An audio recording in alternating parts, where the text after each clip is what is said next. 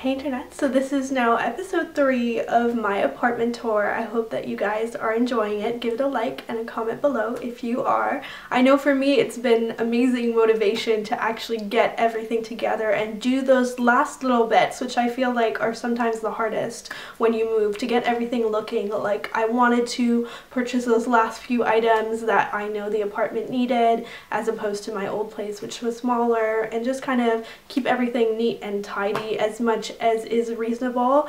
I feel like I should give a disclaimer now that we're about halfway through the series that I don't really do too much specific for when I film a video. I feel like it should be as realistic as possible. If everything is like weirdly perfect and spotless, that's not terribly realistic. I do have a cat. Things are always furry in my life, and so I just show it to you guys that way because I feel like that's the most genuine way of filming. So today we are going to be going around my room and I will show you everything. And since you guys haven't seen this room before, I guess I should say how incredibly lucky I am to have such a big bedroom in a city where most apartments are small. I think it's definitely a selling point for this apartment that it has this huge master bedroom, and I think it's just kind of meant to be for me to live here for a while. I'm just renting because I film videos, so this just makes such a great backdrop in my opinion. Of course I'll still be fine-tuning the lighting and setup and all of those things for filming videos as I go, but hopefully you guys like this as a background because I think it's just a super comfy place to film. I think for Beauty Guru it is nice to film in your room if you're able to do so. I've had to film in my sunroom for a really long time in my previous apartment because my old bedroom was, first of all, tiny, and second of all had the worst lighting ever in terms of where to sit and get good lighting. Let's stop with the rambling and show you guys the good stuff, which is this room tour of my new bedroom. So welcome to my bedroom. I am currently standing at the entrance, and then let's go in and check it out. First of all, I guess we'll go through the room in a clockwise manner, and on the left hand side near the door I have my little nail polish and jewelry set up, so you guys can see I have a full set of shelves there, and I'm sure you've seen this before if you've been watching me for a while. I purchased that nail polish rack off of eBay and I've been very happy with it. It does hold quite a lot of polishes, as you can see, so let's go in and take a closer look at what's there. So to me, the bottom rack of that nail polish shelving is the most exciting because those are the nail polishes that I actually wear every day. So you can see those two bottom shelves are filled with Formula X by Sephora nail polishes, and to me those are very gel-like in the way they wear on my nails, and these dry in a few minutes and they dry very shiny and long-lasting, and the only thing that will happen over like usually 4 to 5 days is a little bit of tip wear. And so you guys can see I have my OPIs, my Butters and Chanel's, and my Esse's right at the top, and then some miscellaneous at the very top, and those are basically Deborah Lippmann and Orally. And down below I have my jewelry chest, and this is from Bombay. I'm really happy with it. It is very similar to the Pier 1 one that a lot of other beauty gurus have, but I really like this one because it has a little bit more room in it. It's a bit more of a substantial piece of furniture that you can put things on top of if you want to. I used to do that a long time ago when I had a smaller apartment, and I just really like the way it's laid out with drawers and sections within it. And to the right of my nail polish rack I have the entrance to my closet, which will be next week's video, and to the right of that there's a corner of the room with my laundry basket and then my Martha Stewart unit from Home Depot. This is really great if you're looking for a cheap piece of furniture to store things like lingerie or t-shirts or socks. And to the right of that you guys can see there's my little planter with my succulents. So that's mostly aloe vera because I found that to be a real survivor in terms of plants, and if I ever get a sunburn I could just break a piece off, but I feel like I wouldn't do that because I'm so attached to my plant, and I'm so proud of it for surviving me. And the pot that it's in, which is a teacup, is so adorable. I could not resist it. It is from Urban Barn, and I just think it's such a cute way to liven up a room, to have like a fun planter and some plants. I just feel like it's a really healthy thing to have around you, so right away I just knew I wanted this in my room when I moved here, and I had the room for it. Behind it are some paintings, 3 paintings actually, that just kind of lean up against the wall, and if you want to look back at some of my older videos from within kind of this year, I painted those and I did a DIY tutorial on how to do it yourself because it is really easy to make your own art, and I think it's a really personal way to decorate your room. And then you can see I have my perfume collection. Let me know if you would like to see a full video on all of my favorite perfumes. So those are all out there because I think they're so pretty to see. This room is large enough that those aren't by the window, and I feel like then it's okay to have your perfumes out. I know they're not supposed to be in direct sunlight. The color on a few of them has changed slightly since I purchased them, but they still all have their kind of proper scents. And inside my chest, which is from the brick, you can see I've used this entire chest now to store sweaters. I used to have all kinds of clothing in there, but now this just holds my sweaters because I feel like it's better to fold those than hang them if you can do so, because it won't kind of distend your cashmere or other fibers that your sweaters might be made from. So this is probably the most colorful drawer. You can see I've got some greens in there and pinks and patterns, and then a lot of the other ones are kind of more neutrals.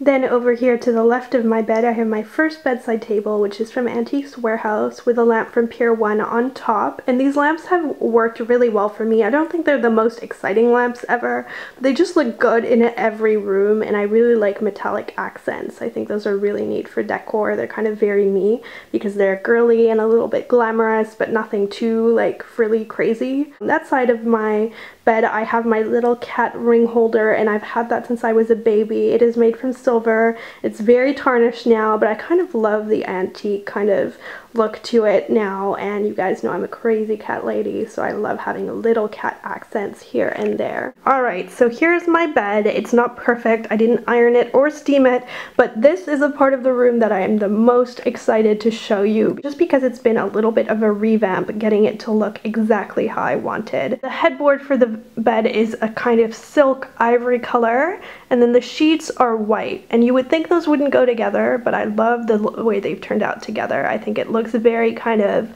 cozy hotel. That was kind of the vibe I was going for, and I did definitely splurge on my sheets.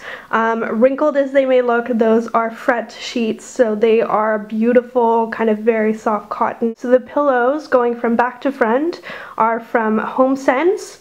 Urban Barn are the velvet blue ones that I've shown you guys in a haul before. Actually, you've seen all of those in a haul. And in front of that is the latest kind of finishing touch. Those two items are why I didn't want to put this room tour up until now, because those took a while to arrive. I ordered them from the States, and they are from Restoration Hardware. You guys can see it's a quilt and a matching pillow. And I don't know that the camera will accurately cover this, but they are made from the softest of velvets. It is so nice to sleep under because it's very warm but not woolly. I didn't really want anything scratchy on my bed. I wanted something very soft. I even considered faux fur for a while, but then I realized that wasn't really my style and I couldn't find any that I liked. So I got these, and they are basically a creamy ivory velvet. So for my second nightstand, I have the same lamp again, obviously, and the same nightstand from Antiques Warehouse, and that book is Revolution by Jennifer Donnelly. I really wanted to like this book because she's the author of The Tea Rose, which is an excellent book recommended by one of my close friends. But this particular book of hers, which is more geared to young adults, is not particularly well written. So it's an okay read, but I just kind of am trying to get through it so that I can move on to something else.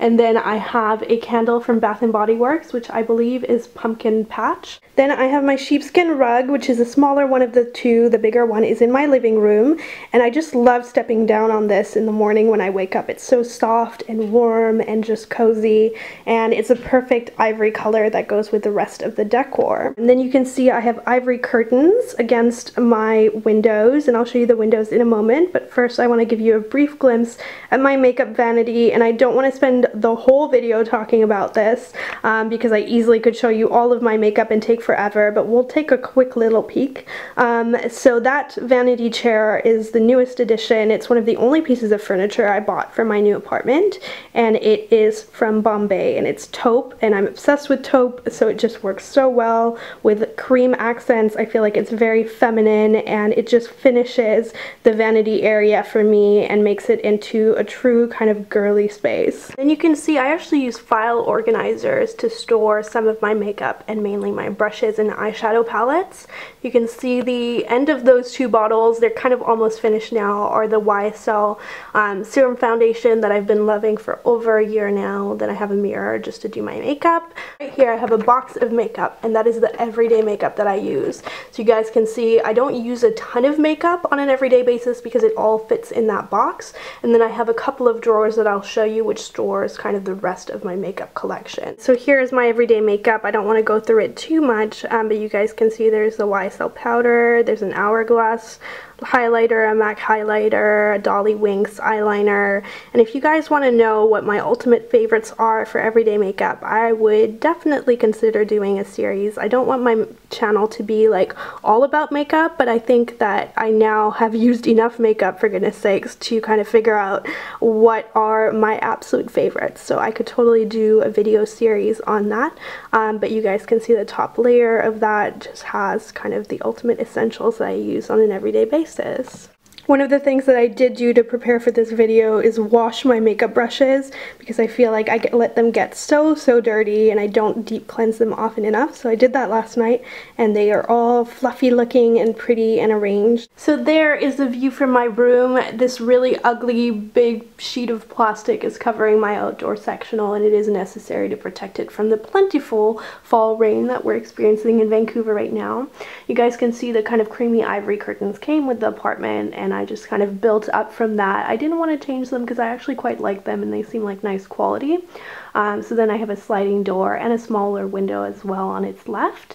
And there is a new piece of furniture, piece of decor, and it's not new as in purchased, it's new from my bedroom in Victoria. Put some jewelry on there and a cozy kind of knitted scarf from Banana Republic. So I just really like the way that looks. I feel like it really finishes the girly, fashion-y look that I'm going for. And then over here I have this beautiful print of a lady with her fan, and I love that. It feels very Jane Austen to me. And again, the colors look really good with the color scheme that I devised for this room. Then there's some pictures of me and my mom and also of my grandmother, and a piggy bank, which is porcelain. And in the shape of an elephant, and I've had that since I was a kid as well. I don't remember a time when I didn't have that, so I just like to keep it around because it's very kind of neutral looking, it's a little bit girly, it's a little bit fun. And the tray on top of that piece of furniture is from HomeSense, and the piece of furniture itself, the dresser I guess you would call that, or set of drawers, is from HomeSense as well. And you guys can see it's a faux leather, and that used to live in my filming setup in my sunroom in my old apartment. And this is where I keep all of my belts, bathing suits, and the top two drawers is entirely makeup. So I'll give you a glimpse at that. You guys can see I still have all my Revlon lip butters there, a bunch of Clinique YSL lipsticks. And the second drawer is Q-tips, spare mascara, spare fake eyelashes, and spare makeup bags. This display cabinet is my pride and joy. That's not because it's from a fancy place, it's from IKEA, but only because it took me so long and so much effort to paint. It took so many layers of paint to get that to look the way it does, and a bunch of things just took several tries, but it turned out to be a perfect Tiffany blue. I have a Chanel shopping bag and a basket of exercise clothes on the top shelf, then my collection of books. Then I have some shoes. Those are from Badgley Mischka. They were my birthday shoes a few years ago, I think for my 25th birthday. I have my birthday shoes, which are from Badgley Mischka, and I think that was for my 23rd birthday that I wore those. And they're just so pretty to look at. They're teal ombre that goes into purple. Below that I have the duck piggy bank that matches the elephant. And I have some more baskets of clothing that are either Wild Fox jumpers or kind of more Lululemon clothing that I just kind of keep folded for easy access for whenever I want to either relax in a very comfy jumper or go for exercise or a run or something like that in Lululemon clothing. I have this ostrich effect mirror, which is also from the Brick, from the same place that I got the white dresser that's reflected in it.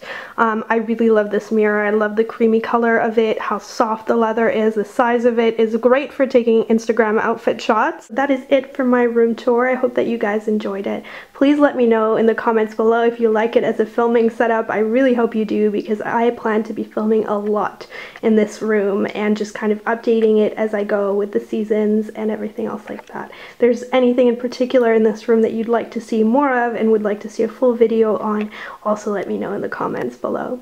Thank you so much for watching, and I will see you next time.